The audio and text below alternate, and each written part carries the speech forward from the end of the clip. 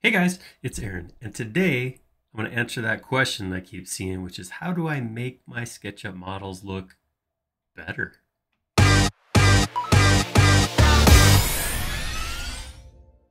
Could I have come up with a more subjective term than look better? Probably not. What I want to do is I want to take a look. I got a couple of gazebos back here and just look at why they look different and what I did to take it from one to the other.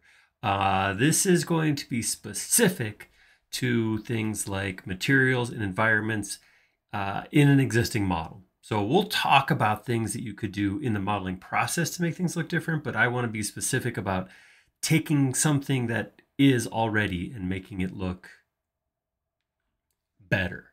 So let's do that. Let's talk about it. Okay, so here are my two existing models. So this is the model I started with. This is an old gazebo model that I had. And this is many years old, actually. I want to take this and without changing the model, make it look better, more like this thing over here on the side. So there's a couple things I want to acknowledge before we do anything else.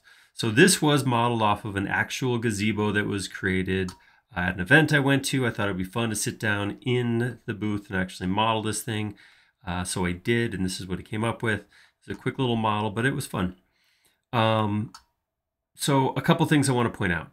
So you will notice that around the outside and the inside, this is not a continuous piece. These are boards that are put together. And this is actually how it was. I believe that the original model was like tongue and groove, or I can't remember how it was joined, but that was kind of why they made it, was to show these pieces. So we're going to go with that. We're going to assume that these are each different pieces going around like this. Same thing down here. You can see we have materials turning, using the materials rather than modeling. That's great. So it's a very light model too. This is not a big, heavy, hefty thing. It just doesn't look awesome. I mean, it looks like in the best possible way, it looks like a SketchUp model, and that's exactly what it is. We do have shadows turned on right here, but we can make this look better in SketchUp 2025. So one thing we could do, of course, we could do entourage. I could put this on grass. I could put some face me or 3D trees in the background. I could do that kind of stuff, but I want to look at just, modeling in SketchUp, just visualization. What could I do here? So yeah, we'll come talk about the full circle, the final model over here in just a minute. Before that, let's actually get hands-on and make some of these changes. So the two big things that I will say we're going to play with is new materials, which is those PBR materials, and then also environments. So let's start with environments. I'm going to come over here to environments, and I'm going to take, we'll take this, that's in a good environment. Right here, this one where it's out in the kind of in the woods kind of thing. I like that. Let's go ahead and turn that on. So immediately something happens. Right, so immediately my materials look better than they did because as soon as I put on environments, I get this colored light coming in from somewhere. You can see it's shining, it's hitting up here. It aligns with my shadows. I'm getting some reflections. I got some default properties are automatically placed on this old wood material that was on here. Something I don't like, and this bugs me immediately, like to the point that I have to fix it, otherwise it will distract me, is this cast shadows on ground. I'm just going to change that real quick. I just do that by going to shadow settings, and down here, if this is collapsed, just hit the little button and turn off on ground. So that'll still cast shadows onto the other geometry. It just won't leave this thing sitting on the ground like that. So this is a great start. So in some cases, that might be enough. That gives me enough realistic light, enough change in the material that looks pretty good. Even with or without shadows, that looks better. So there are cases where that might be all you need. One thing I'm going to do is, much as I like this sky dome of the woods, it looks like a peaceful place to hang out and spend time, it kind of detracts from my image, actually. So there's a couple things I could do over here. Come back into the Environments tab and hit Edit. One thing I could do is I could play with the exposure of my sky dome, so I could make it brighter so my model stands out more. I could make it dimmer. So again, same thing, my model stands out more if you still want that in the background. The problem really is that this leaf floor and the material I got in here for the wood are really close together. So kind of no matter what I do, that's gonna not perfect. If this is one of those situations where I took the picture and this is exactly where it's going to sit, I might try to make it work. But in this case, I think what I really want from here is the lighting. So I'm just going to turn off Use Environment as Sky Dome. By leaving Use Environment as Reflections turned on still, I'm still going to get my lighting just as I did before, but this just takes away that picture from the background. So we're talking about, again, making this model look best possible, not necessarily the surrounding environment. That is an option. That is definitely a way we could do this. All right, so another thing we could do in here, obviously, like I said, we've got our environments turned on. The other thing, so if I look at one of these materials, here, let's go to our, what's in this. So I got this material right here. If I double click this, this is an old material. Like I said, this was imported from, I can't remember, 2022 or something like that. And you can see it did automatically give me metalness and roughness, and I could play with this and, you know, change how much metalness I want on that wood material. So fairly far.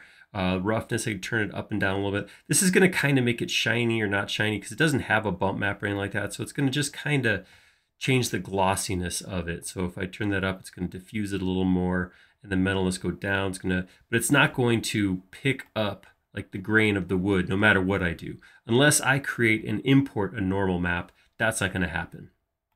So this is kind of will be the best I could get with just this material. But if I was to come in here and let's go to wood and grab a different material. Let's try this. No, I always get caught by that. I think that's a flooring material.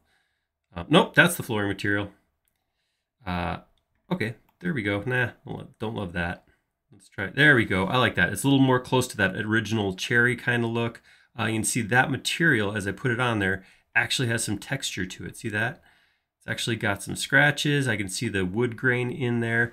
And of course, that can also be edited. So if I was to come in here and double click that, I could change, you know, how much of that normal we want. Do we want that really bumping out there? And I could, if I wanted to turn metalness on and get a little bit more exaggerated lighting. I do kind of like that, even for something like metal, or for something like wood. Get a little bit of metalness in there. It's going to give that a little bit darker darkness and brighter brightness. Kind of a cool option. But yeah, I could play with that, change the direction of the normal, that kind of thing. And this is going to almost just immediately bring this to another level. So I'm going to go ahead and put that same material on all four sides. I put it on the top and you see it kind of turned weird. It's a weird shape. So what I'm going to do is just right click on that. I'm going to hit texture, position, and then I can just use my rotate to just spin that material around. I don't want to necessarily rescale it, so I'm going to keep it the same size and then just get it so the grains go in the correct direction. Throw it on the underside too. All right, there we go. So with that, so just looking at this piece right here versus the rest, you can kind of see it is shiny. So it's got, you know, maybe it's outside. It's probably polyurethane. That's probably good. And I can see how that works. The other thing that bites me about old SketchUp models, makes it less, again, pretty, is a distinctive feature of SketchUp models, which is that heavy profile. So each of these pieces on the outside edges is getting this big heavy line, and I like it a lot for style as image, but if I want it to look like pretty, it's a cover shot, that kind of thing, I'll probably want to come in here to my styles, click on my edges, and turn off profiles. So you can see how much lighter that just made that. Like I said, I like it. It's that distinct SketchUp look, but look at that. It just feels lighter and cleaner when I turn those off in this particular model. So keep going, let's keep going. Something else I might do, like I said, this was intentional where I did have these breaks, and like I said, this was a bunch of small pieces all connected together. This was not one continuous round piece. So it's supposed to look like this, but it doesn't mean I have to maintain these hard boundaries between. So one of the things I can do, I'm going to go into one of these components, close this. I'm going to say View, Component Edit, and hide similar components and get rid of the rest of those. And I'm going to look at this. I'm going to select and delete the end piece here, the end here, and then I'm going to grab all my edges on this edge, or on this end, and I'm going to go to Entity Info, and I'm going to hide them by clicking the eyeball. Same thing over here. Grab all these four, turn them off. And when I do that, it means each of these pieces is going to kind of meld into the next rather than giving me that hard line. So again, maintaining those pieces. So one thing I could do is if this is supposed to be a round piece, I could model that at a higher number of edges. That would give me a smooth thing, but actually, like I said, I need this separate look. That looks, so look at this, compare this to this piece out here. They're very similar, but you can see the difference between the two. Something else I would take a look at in here is this, I think it's supposed to be brass piece at the top. A kind of a yellowy material. And again, if I look in here, this is the material that imported. It did automatically get a metalness and a roughness, so I could turn this metalness up so it's super shiny, turn my roughness down. I can make it almost mirror-like, not almost, that's straight up mirror-like. And that would be an option. I could put that in there. That's not really what I'm looking for though. What I'm looking for is a good metally material that looks like metal, maybe something kind of, I don't know, hammered or brushed or something like that, that looks like a realistic piece of brass I would see outside. So I could play with these dials and get it a little bit closer to what I want.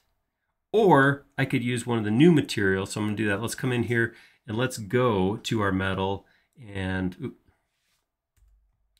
grab this brass color, and we'll just fill this whole thing with it. All right, so you can see how that changed. It doesn't, I was going to say it looks good. It doesn't look good yet, but let's come back in here and let's grab this material and let's turn that roughness and metalness back on. And you can see, like I said, it just has a better, like dispersed texture. I don't know even how to describe it. It looks better. It just looks better. So we keep metalness up and start dragging our roughness down until it gets about to the spot where it's just shiny enough. I don't want to go like here all the way to reflection, but I don't want to go here where it's just dull. I want to come somewhere in between where it's like a realistic look of a metal material. I think that looks way better. All right, so these are a couple of things I could do, and I'm not going to do all these. We'll hop back over to the final version in just a second, but I would do the same thing, find a better material for the base. I just used some tile there apparently.